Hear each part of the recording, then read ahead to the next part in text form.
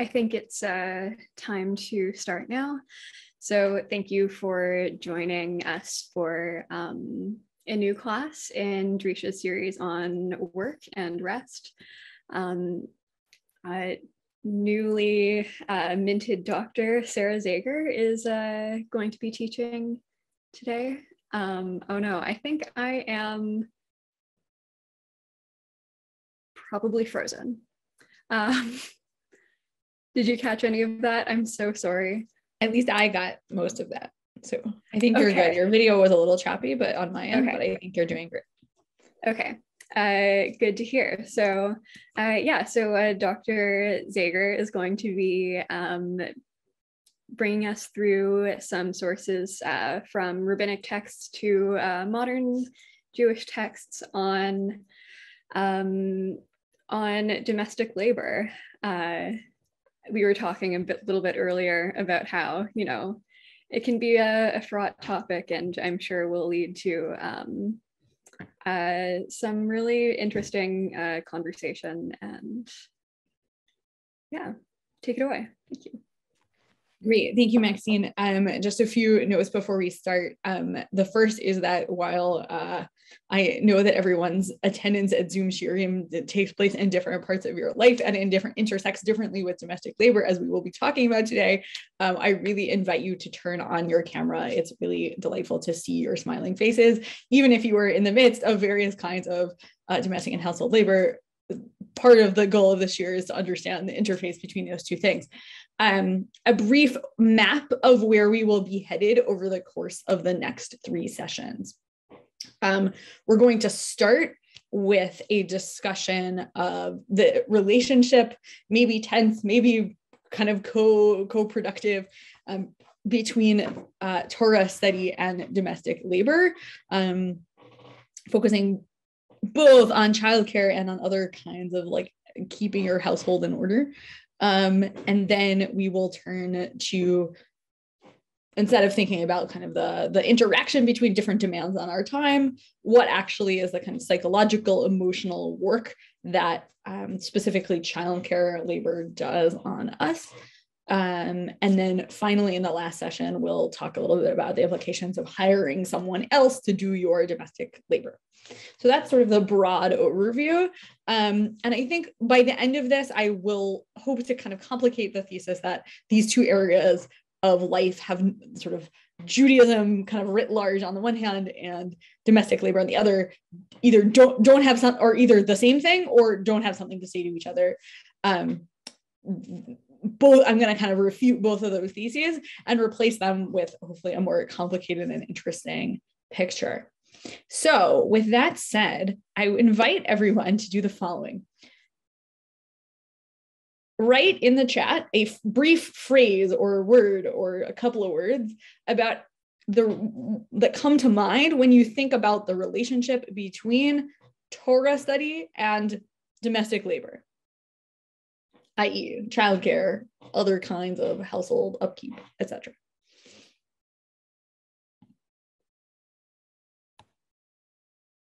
If you're here as an attendee, I believe you can still do that as well. Okay.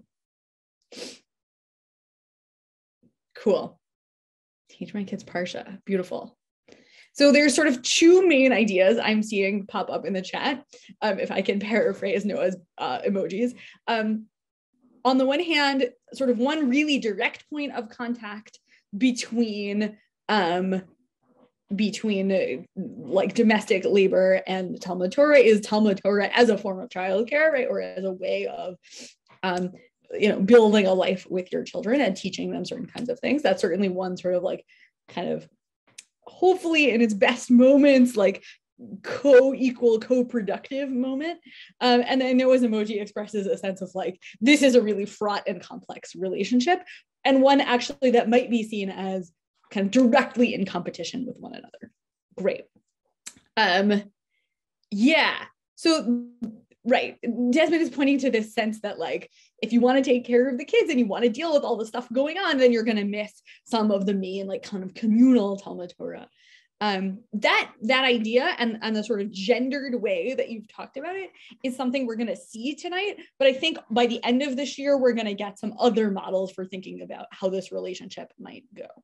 So keep those ideas in mind as we go forward. So with that, I'm going to share my screen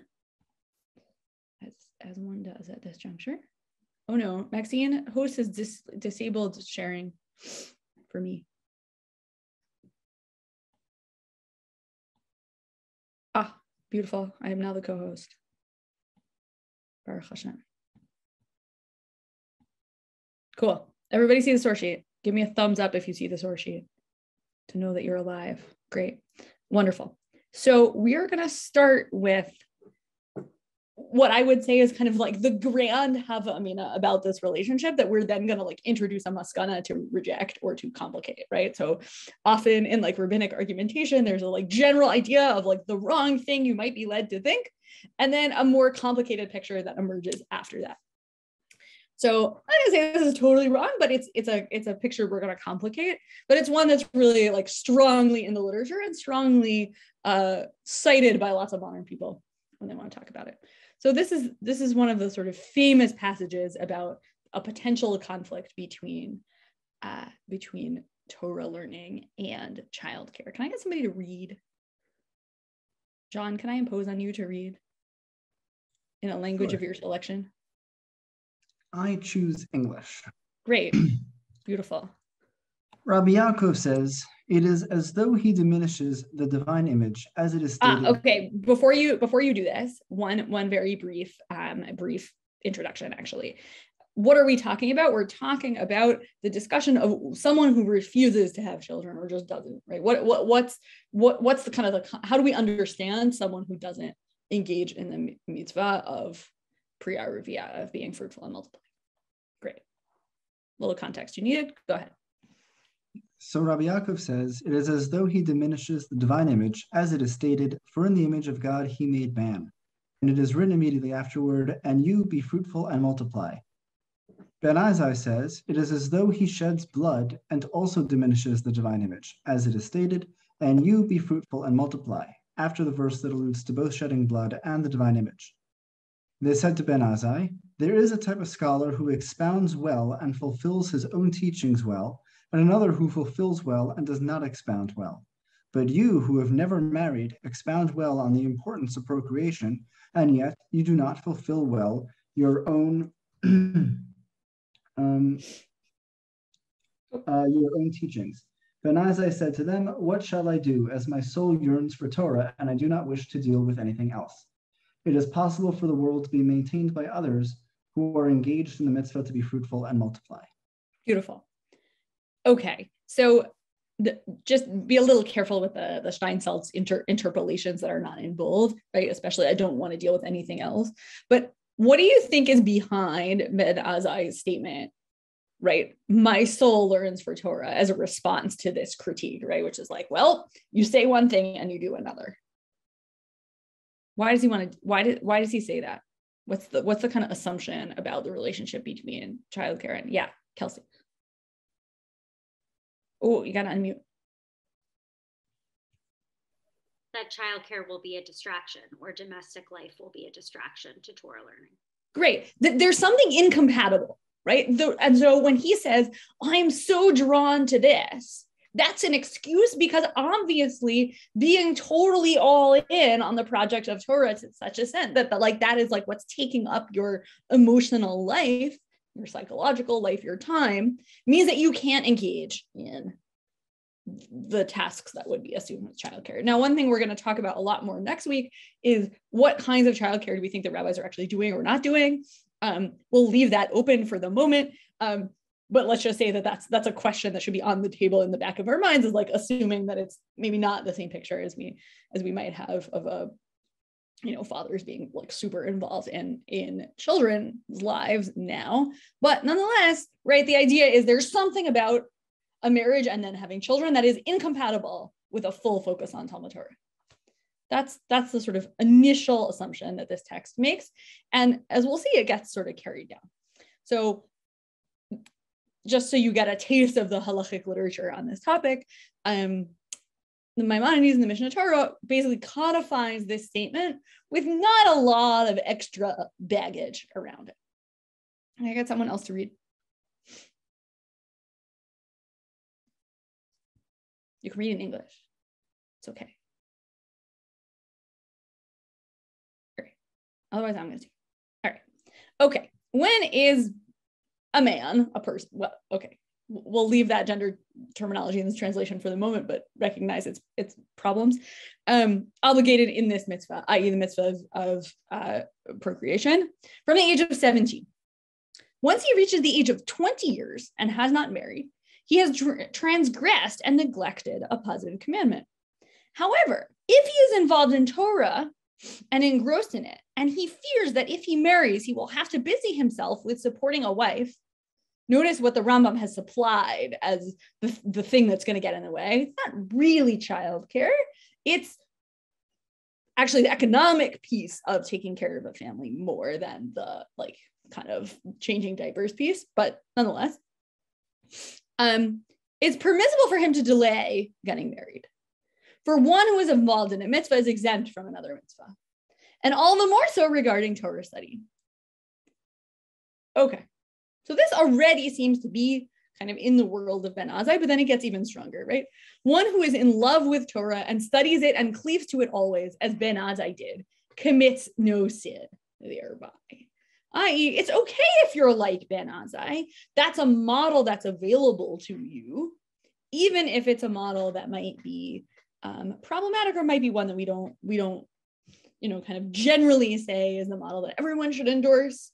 But actually, there's something about the kind of mutually exclusive nature of these two goods that means that pursuing each of them, if some people pursue each of them, that's kind of an acceptable way to go about things. Beautiful. Okay. Anyone just want to react to how he's codifying this here? I think the main thing to see is just that this gets brought down in lots of halachic literature and kind of is still with us. Yeah? Okay, great. So just to see one other place where this text kind of comes into modern imagination, I want to share with you one of my favorite 19th century Lithuanian Jewish wacky texts, which, as you'll discover over the course of this year, I have a penchant for. So it's a text from Baruch Halevi Epstein, sometimes known as the Torah Tamima. His kind of main work is this commentary on the Torah, where he collects all of the places where a given verse is quoted in rabbinic literature, and then he comments on those quotations and how they're reading the verse. Highly recommend. It's amazing work on its own. He has also written an extensive autobiography. And in that autobiography, he discusses his relationship with his aunt, who was herself a real, like, kind of Talmidei Chachamim, and a really bizarre character for 19th century Jewry in that way. And he records his dialogues with her, some of which are rather fraught. They're not, I would say, like most scholars agree that they're not kind of, he presents them as sort of text of a conversation that he's had, as a sort of script. Likely it's not a good transcript of any interaction he ever had with this person, but it does seem to suggest that there were learned women in this period, and that he had interaction with them. So it's a fascinating little historical piece. But what I'm actually most interested in for this purpose, as a sort of seeing how this idea filters into the modern Jewish imagination, is his initial description of what his aunt was like, and the way that Talmud Torah and household labor kind of interact in his description of her. Cool. So he's just gonna start talking about what it was like to see his aunt. And he says the following thing: such was her way. She sit always near the winter oven in the kitchen, or even during the summer, with all sorts of stuff books spread out before her on the table. Bible, Mishnayot, and Yaakov, which is a collection of kind of the agadic or narrative parts of rabbinic literature with various commentaries, various midrashim, Minorat HaMaor, Kav HaYashar, Tzemach Shevet Yehuda, whole list of kind of the big books of the moment, and many other books of this nature, including volumes of Agadah. All of her focus and concentration was on the books. Her hand hardly moved from them. But of the maintenance of the household, she knew little, almost nothing. So he's just, whatever actually the reality is about her, he's described her as someone who essentially like fits the male stereotype rather than the female stereotype. And because part of his way of telling you that she's so deeply entrenched in the world of Torah is actually to tell you that she doesn't know how to run a house. And there's something for, I think, kind of implicitly here, just to read a little heavily into it, about the idea that like these two things cannot go together. If there's sort of two different realms of knowledge, and what's remarkable and weird about this woman is that she sort of moves into the quote unquote wrong category, right? So you can see that whereas for Ben Azai, there's a sort of like, this Talmud Torah and child rearing just can't go together. There's something potentially incompatible. In the modern imagination, that incompatibility gets really gendered, and it gets sort of divided up into this like male role, female role. And then when we want to talk about someone kind of crossing the boundary, queering the boundary in some way, we're going to talk about it in terms of, we're going to kind of signal that shift by saying she's got one kind of knowledge, but not the other. Thoughts, reactions, questions before we move on? I notice there's some stuff in the chat. Great. Interesting that there's no, so Ozzy writes, interesting there's no Gemara in his Ants Learning. So yeah, he doesn't list Gemara here. However, when he actually records the transcript, it becomes very obvious that at least in his imagination, she knows a lot of Gemara. And she's quoting Gemara all the time. She even at one point, like they get into an argument, he brings the Yerushalmi, and she's like, you don't get to paskin from the Yerushalmi. So she seems to be, you should paskin from this Babli instead. So she seems really quite literate in that stuff, but he doesn't describe it in that way. Yes. It's also true that in this period, it was pretty common for male rabbis to delay marriage much later. And there's good literature on like how they justified that within the paradigm, but often it was by appeal to this like Ben Azai logic. Good. Any other thoughts or questions? Yeah, Kelsey. I don't know. I think I don't know if this really like adds anything, but a while ago I was working on something and came across like a little potted bio of the rabbi, what's his name? Yosef Yozel Horowitz, who like barricaded himself in his room. He was married and had children, but then I think his wife died, and he like negotiated with his father-in-law to like take his kids so that he could be barricaded in his room and only study Torah. But I think it's important to note that like, even as a man, like this was not taken well by the community. They like essentially hounded him out of this room, and eventually he had to come out. And I think then he founded a yeshiva later at some point after this. But it wasn't like, oh, okay. It was right. Like, this is a bridge too far, I guess. So yeah. On men too, to some degree, right? And there's this very complicated back and forth, especially in the like kind of 19th century Eastern Europe, about the relationship between, on the one hand, the idea that kind of, especially right, just like a little historical note, in the 19th century, early 19th century, with the rise of like what we now know as the modern yeshiva,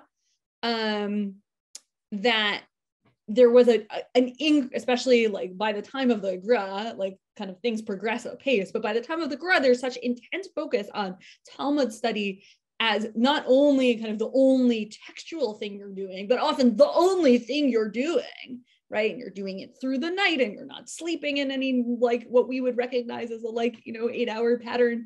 All of those kinds of pictures of what Talmud Torah looks like then become really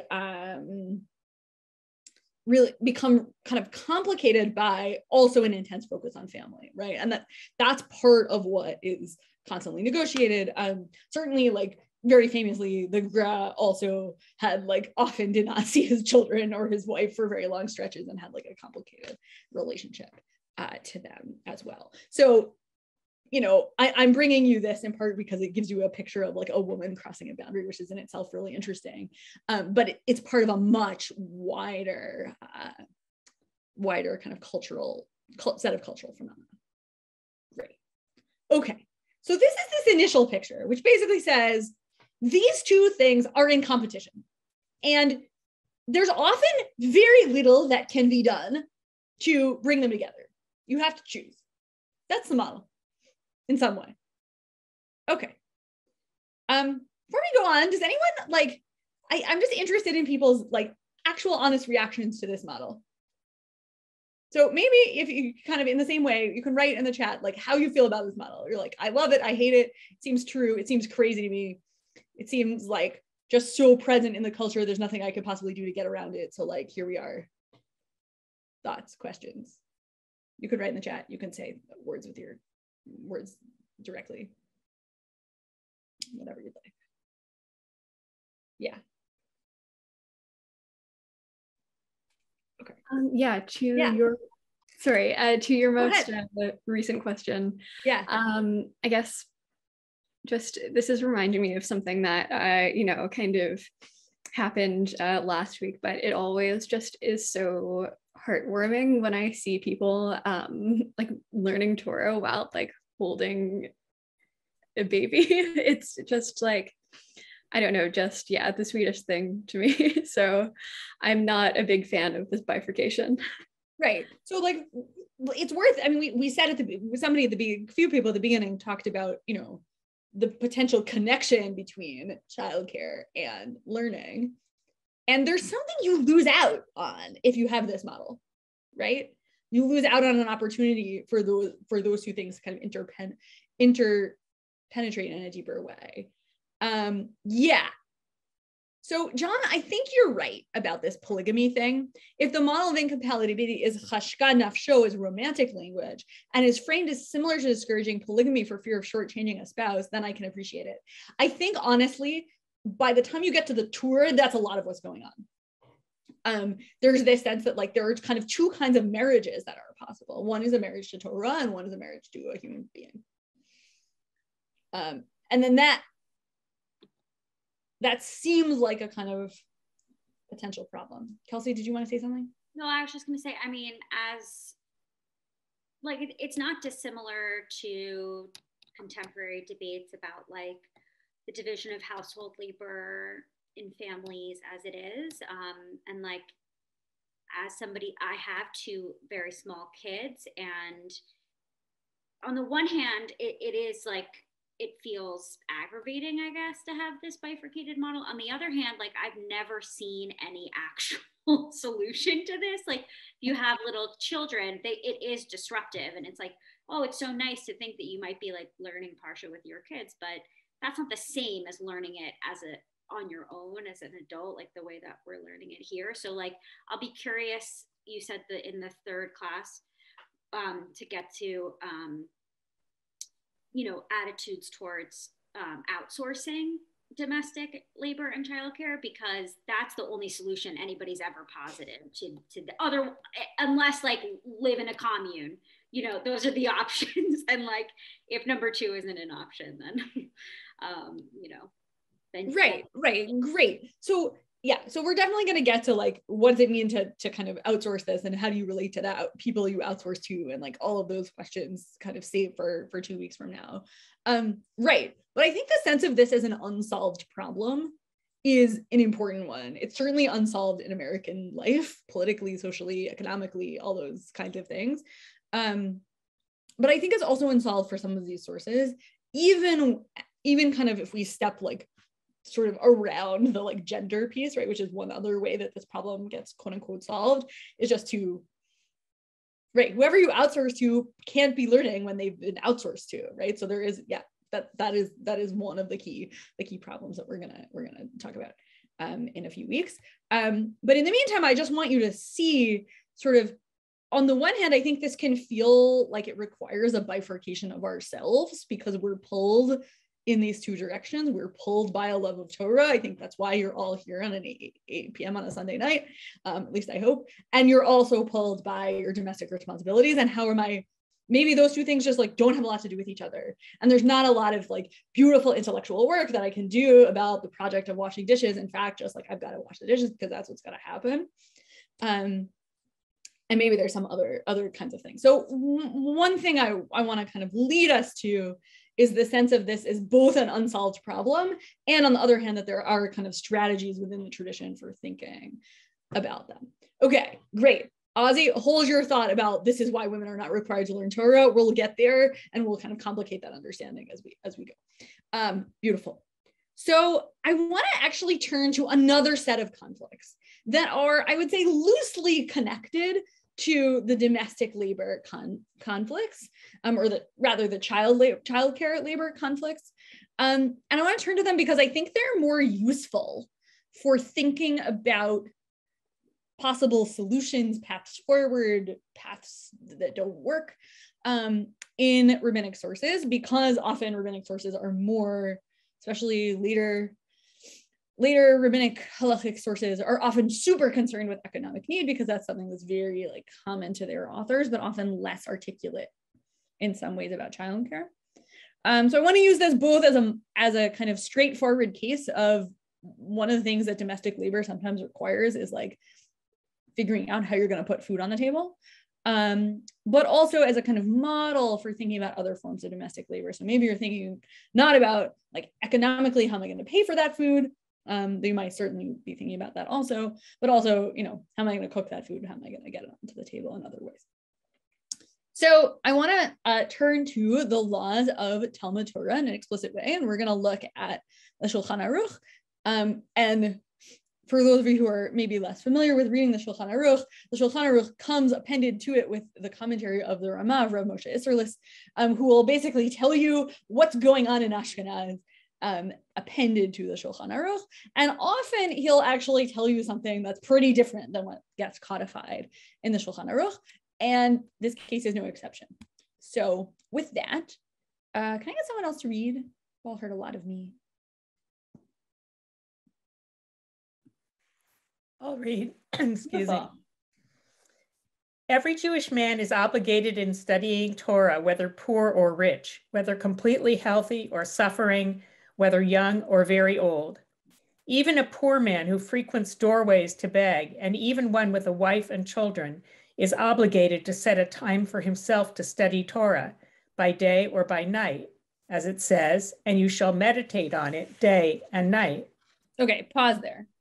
So if you had this text alone, what would be your assumption about the relationship between Torah learning and domestic labor broadly conceived?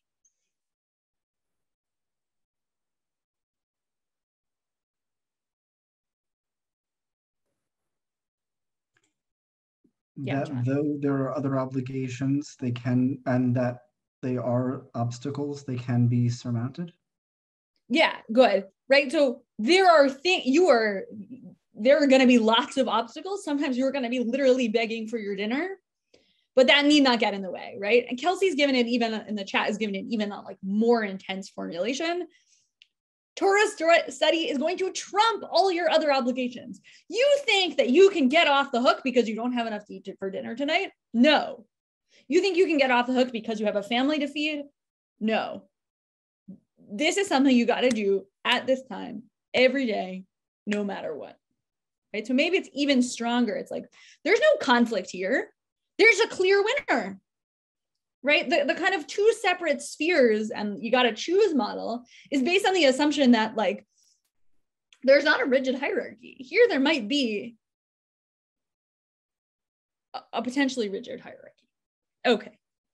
Now we're going to see in brackets. So normally like the Ramah is printed in like slightly different text, but here's just in brackets. So this is now the Ramah, and the Ramah is going to say something a little different. Keep going. And in a pressing time, even if he only read Shema in the morning or evening, it is called, it shall not be moved. Yeah, and so that lo yamush mi picha, Karinan Bey, is the rest, is the like first half of the verse from Yehoshua, which we're going to see a little bit, and we're going to see more thinkers play with, that then ends up V'hi gadet avo yomam v'layla. So he's playing with the first half of the verse, and he's like, look, yeah, you need to say it every day. Don't tell me that you got to go to your daf yomi shir at 6:30 in the morning, and then you got to go to the shir in the evening. That's not the picture that I'm trying to describe to you. The picture I'm trying to describe to you is, in fact, something much more relaxed. If you say Shema, you're Yotze, you're good to go. So in a way, the Ramah is kind of mitigating the Mechaber, the author of the Shulchan Aruch's position, right? And saying like, no, you don't have to like set elaborate times. This is actually a pretty straightforward thing.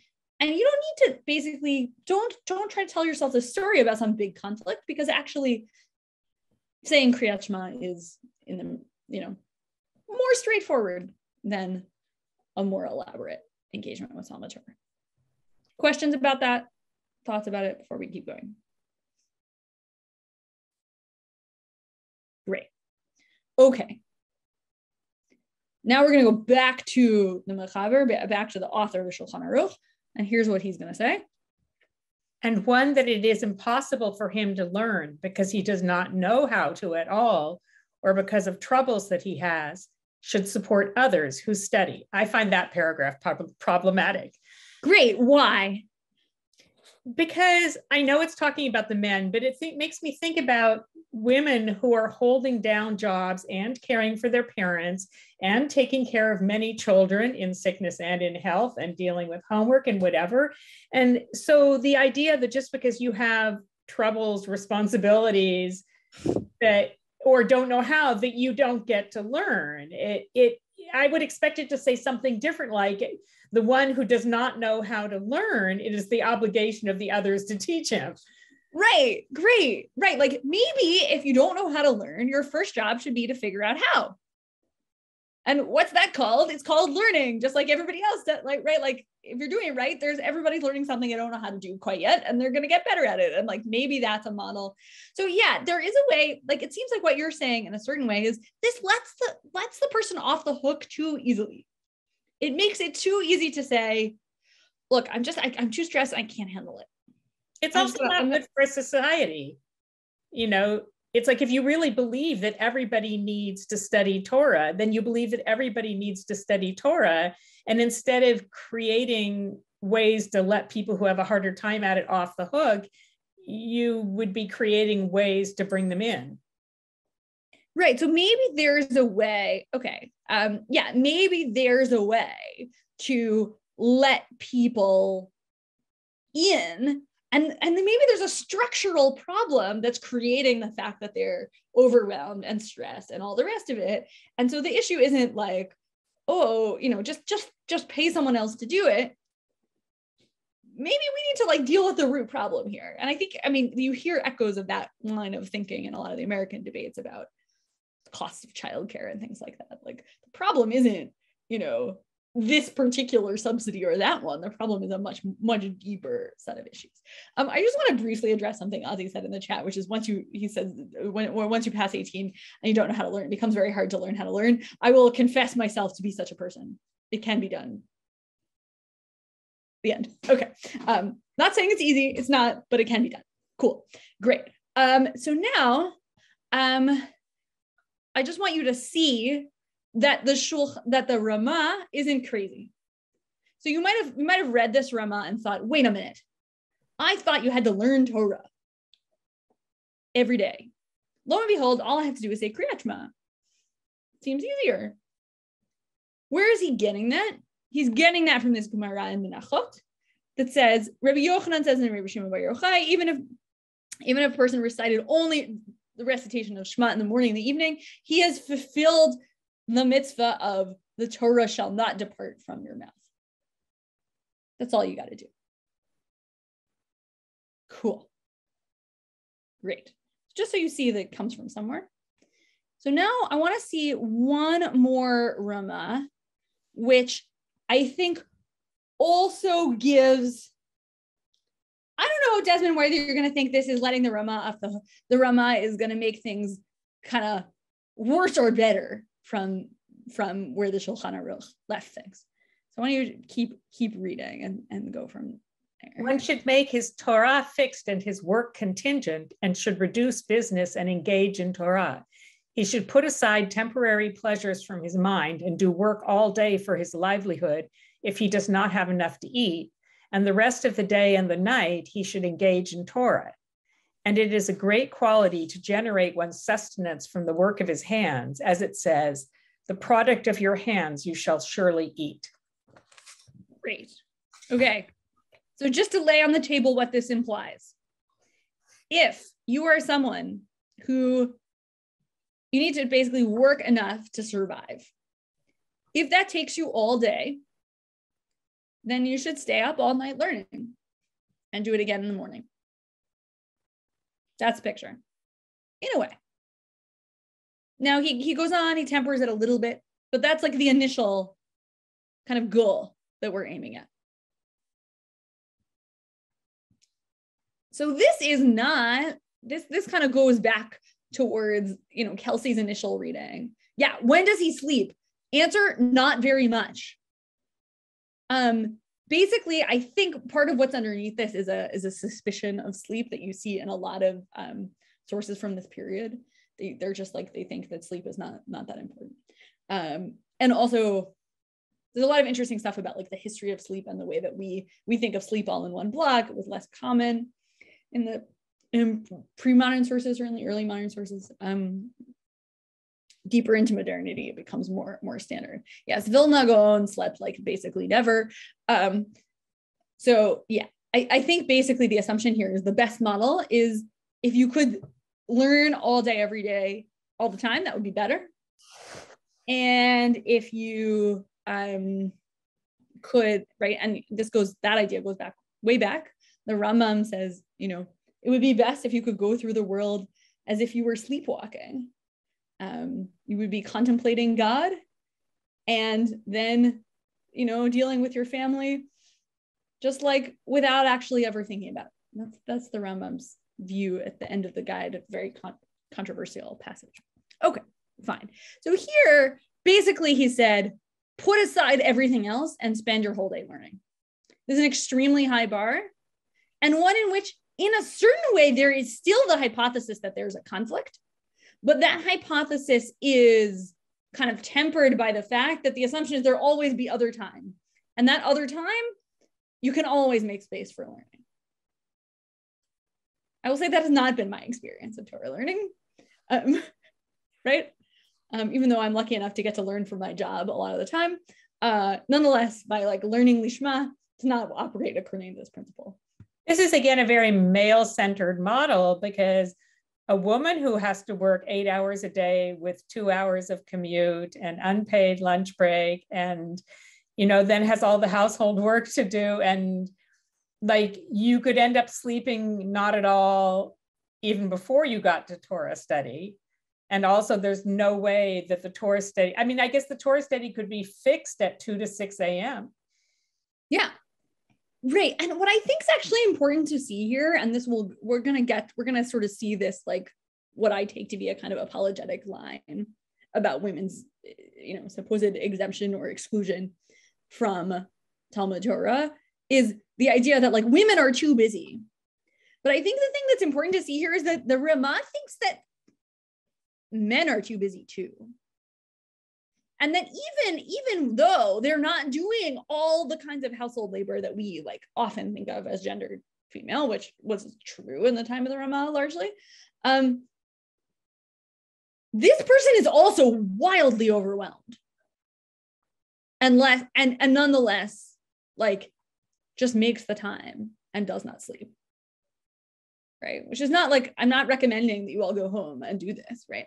But I think it's worth seeing that even in the kind of deeply male picture of these sort of early modern, late medieval, early modern sources, nonetheless the case that they think you can learn when you're really busy and really sleep deprived. When he wrote this, was he thinking about people who were poor or people who were rich and had servants and therefore maybe? Oh, I think when he's talking about this, he's thinking about poor people. I think that for a couple of reasons. The first is just like the basic historical reality that like Jews and Ashkenaz in this time tended to be quite poor. And part of, I think, what he's actually playing with is that in his own mind, like the Ashkenazi practice is something that has to be kind of hitched to the Shulchan Aruch, in part because Shulchan Aruch has gained certain kinds of prominence, but also because at the time Sephardi Jewry feels a lot more secure. So I think that's part of what he's trying to do. But I think when he's saying, right, translation doesn't give it to you as clearly, right? But when he says, Im ein lo ma yachol, right? If he doesn't have enough to eat, like that's someone who's like, you know, we would say today, living paycheck to paycheck. It's someone who doesn't have enough to meet their basic needs. That's the person he's imagining is doing this. We're going to see also, like, by the time we get to, you know, we'll see some other sources that also engage this kind of pretty intense level of poverty as the sort of starting point of like someone who's under like tremendous pressure. Okay, cool. Other comments or thoughts about this? Great. Okay, so the Aruch HaShulchan is always a beautiful, again,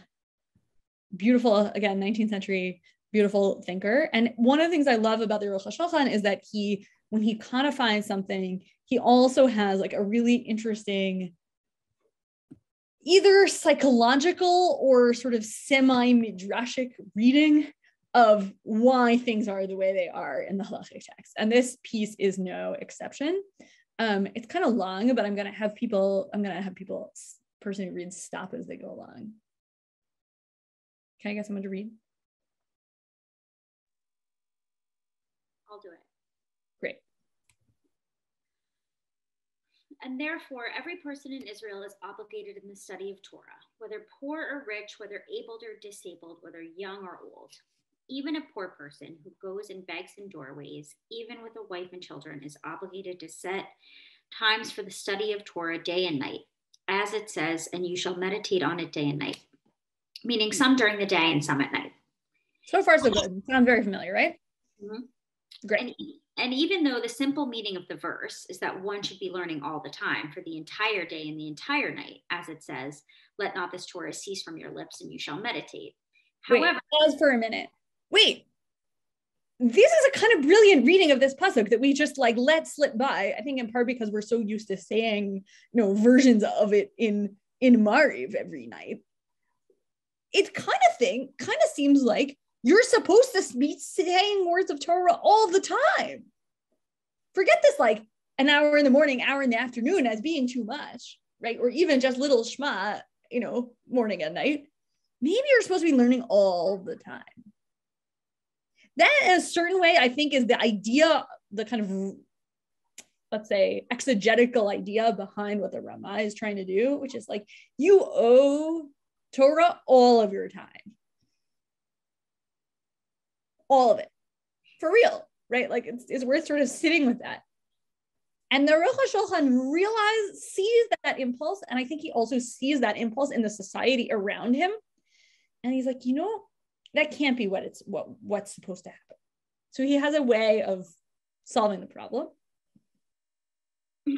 However, this is not possible for a person who struggles to provide for their basic needs. This applies only to some exceptional people in that generation. As the sages of blessed memory say, the Torah was only given to those who ate the manna.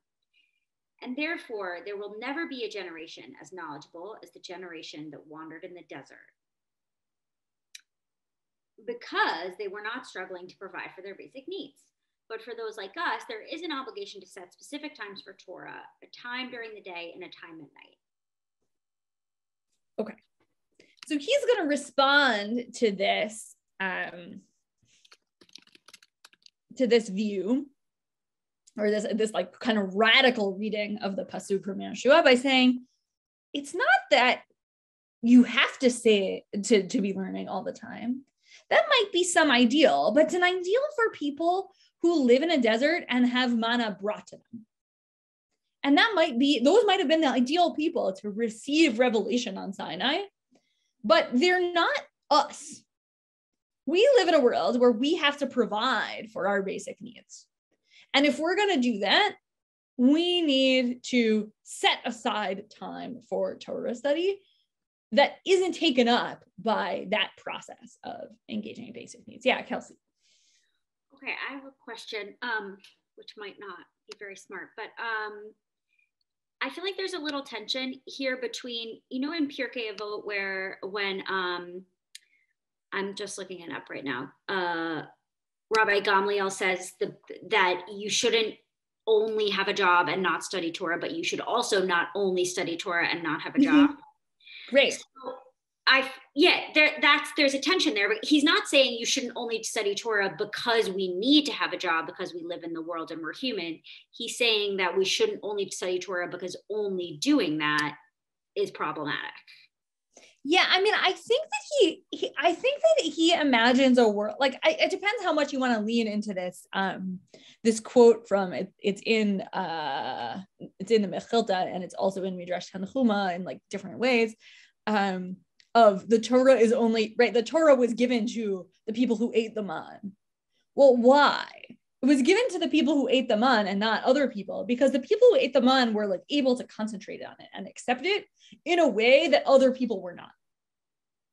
So I think the idea is like, that's not something that's accessible to us in the world.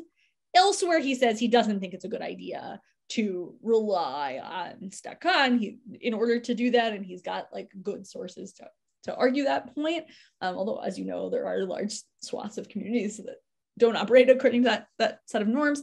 But it's nonetheless the case, I think, for him that there was a kind of imagined metaphysical reality where your needs were just taken care of, but it was a kind of it was a miraculous thing that kind of started and ended, and it was something available to Dor HaMidbar that's not available to us.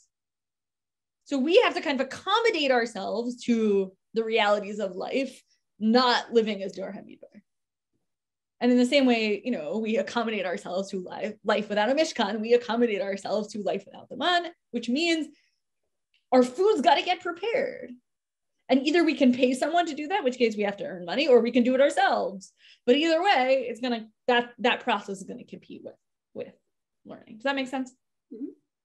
Okay, great. John, I think that's a really good point. It makes more sense because this verse is directed at Yehoshua and not as a kind of general view.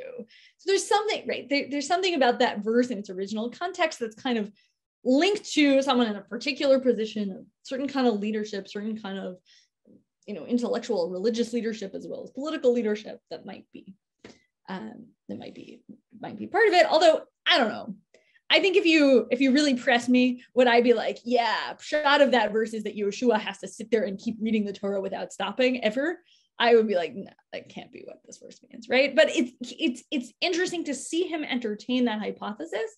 And I think he entertains that reading of the pasuk precisely because he sees people around him who basically think that that's what's supposed to happen, more or less, right? And you sleep enough in order to make the whole rest of it go. Great. So the solution that we get from the Aruch HaShulchan is essentially, if you set aside particular times, that will do the job. That will address, right? So I said this is a kind of unsolved problem. From the economic need perspective, supposedly, even someone under tremendous pressure who's going around literally begging knocking on people's doors and begging for food, that person can still learn by setting aside particular times, right? You're going to come learn at Drisha Sunday at 8 p.m. for 3 weeks. You're setting aside particular times. Kol hakavod to you. And then that will sort of square the circle. That'll help you deal with these competing needs and interests. This raises the question that's sort of been in the background of what we've been saying for a long time, which is that in the modern period, in the 19th century implicitly, and the 20th century explicitly, we start to see this kind of division or sense of incompatibility become heavily gendered. Now, there's obviously that 20th century stuff is reading certain strands of the tradition in really interesting ways. I recommend to all of you Elizabeth Shanks Alexander's book, Women and Time-Bound Commandments in Judaism in Tannaitic Literature, I think, something like that. I will find the link for you and bring it next week.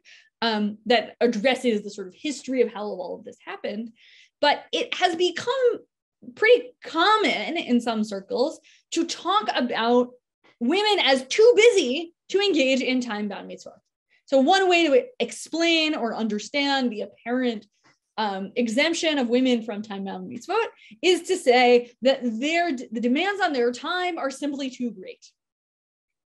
And I think what's one thing that I want you to see from the previous section is that actually the demands on men's time is also really intense, but for them, what's suggested as the solution is this setting aside particular times, right? So just so you see one version of this, this is Saul Berman writing in Tradition, the kind of main YU journal in 1973. Indeed, the Torah modified the civil and religious demands it made upon women to assure that no legal obligation could possibly interfere with her performance of that particular role, i.e. the role of sort of like childcare and household labor, main doer of household labor.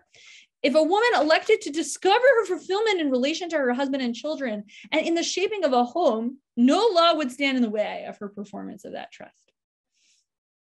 Now, Berman's kind of trying to walk a narrow tightrope and say that like other things are available because in 1973, you can't get away with saying, into a modern Orthodox audience, you can't get away with saying anything else. But he's nonetheless saying that for Chazal, the reason, the so-called reason women are exempted from time-bound commandments is actually because it would, having fixed times where you have to do something would interfere with childcare. That's the claim that's being made. Okay, so I want you to see that the story is a little bit more complicated, and it's complicated in the following way, right? Here's a reminder of this text from Menachot that says, if all you need to do is Kriyat Shema, and for a man that's sort of good enough, right? Like that's something that even someone who's begging for their food can manage to do. But the thought is that there's something kind of problematic about women having to do it and would interfere with childcare too much. So I want to. And maybe we'll end here. We'll see a little bit of the salanter, but Sarit Katan Gribetz, who's a contemporary Talmud scholar at Fordham, has written a book on time in rabbinic Judaism. And she does I'm just going to sort of summarize this argument for you outside. She does an analysis or a comparison between Kriyat Shema on the one hand and the various kinds of like bidikot or checks that are required for observing Midah. And bidikot are also timed relative to the day. So they take place at night in certain kinds of ways. You have to do it in very particular timed intervals over the course of, and then there's times throughout a month that are also times that you have to do that. And Gribetz says, look, these two things are actually both ways of regulating time. And in the history of the Talmud, they become gendered. But actually, there's a time-bound practice that regulates and shapes time for both men and women in rabbinic literature. They're just different practices, and they look different kinds of ways, right? So she'll say, close analysis of Mishnah Brachot's rules regarding the recitation of Shema and Tractate Nidah's discussion of menstrual purity laws demonstrates that rabbinic sources develop both practices as ones that mark daily time. Right. So, and then she'll say, rabbinic laws impose additional practices that transform the biblical concern for maintaining purity writ large into a daily concern that entails, in addition, a ritual performed similar to Shema each evening and morning. So it seems here, right, that if you take her reading, even in the rabbinic imagination, women are capable of engaging in set timed rituals, and they mark time through those rituals much in the same way that men do, just the rituals look different. So I think that opens up the possibility, I hope, right, that lots of different people with lots of different bodies and lots of different demands on those bodies can take recourse in the tradition sort of standard solution to the problem of how do I meet my basic needs while also engaging in the intellectual exercise of Talmud Torah by setting aside particular times to do it. We're not going to see all of the Yisrael Salanter inside, but I just want to end by saying that there's one model for this being done, even in 19th century Eastern European Jewry, which is that Yisrael Salanter, the founder of the Musar movement, says that while women are exempt from Talmud Torah, and he thinks also importantly, poor men are exempt in his mind from Talmud Torah, women and poor men are all obligated in what he calls limud musar, in the practice of developing your character through a particular curriculum of study that he develops. And how on earth am I supposed to be able to do that if I am, he uses the metaphor, begging for my food, or also just downtrodden from the horrible job I have to do? I am going to set aside particular times. And that's the thing that's going to make it possible for me to integrate these two things, right? For me to both experience this intense sense of need on the one hand, and try to meet those needs, and on the other hand, engage in the character forming practice of limud musar. So there is a model already in rabbinic thought, before we get to like 20th century feminist interventions, which are also very important and wonderful, that suggests that Kfiyat Zitim is accessible for everyone, even people under tremendous economic need, and also people who might be kind of in a standard gendered way that these sources tend to think about it, might be really deeply engaged in childcare labor.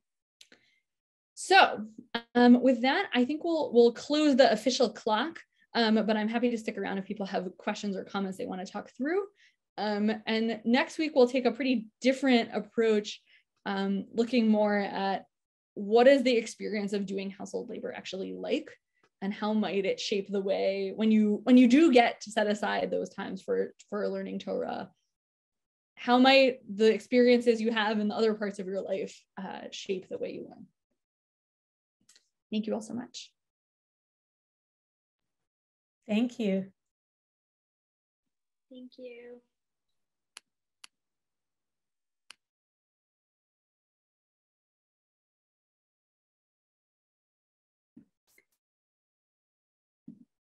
Okay, thank you. Yeah, that was a really wonderful start. I see Kelsey has to wash dishes. I do too. Also, so do I. Do some tidying.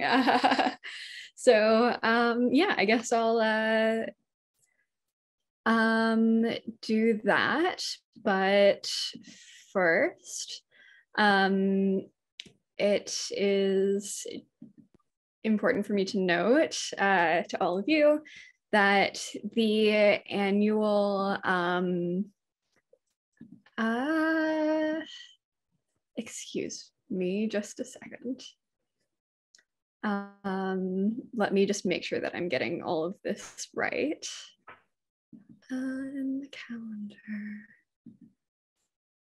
Sorry. I'm going to send again invitations to join as a panelist. People are strongly encouraged to take that. That way you can see, be seen, ask questions. We're also now live on Facebook.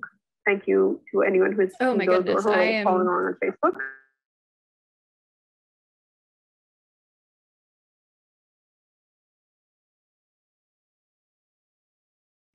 Excuse me, I am rifling around. I see. Okay. Sorry.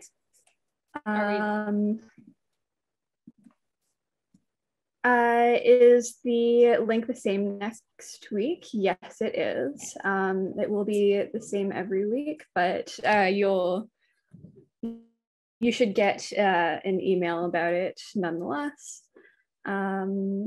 Just 1 second. One more.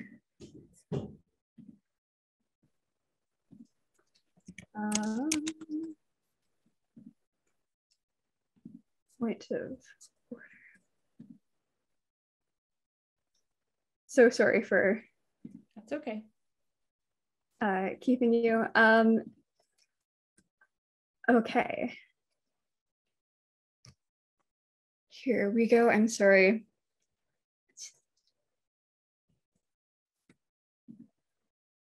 Not sure what. My computer is Do you want me to see if I can pull up the having link? trouble with. It is all right. Okay, so sorry. Finally, next week, so next Sunday, March 27th, the 22nd annual Rappaport Family Memorial Lecture is happening.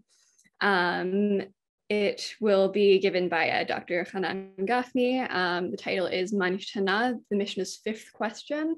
And yes, again, that'll be next Sunday, March 27th, starting at 12 p.m. Eastern, going until 1:15. Thank you for sticking with me through all of the suspense there, and looking forward to seeing you next week here with Dr. Zager and also with Dr. Gafni.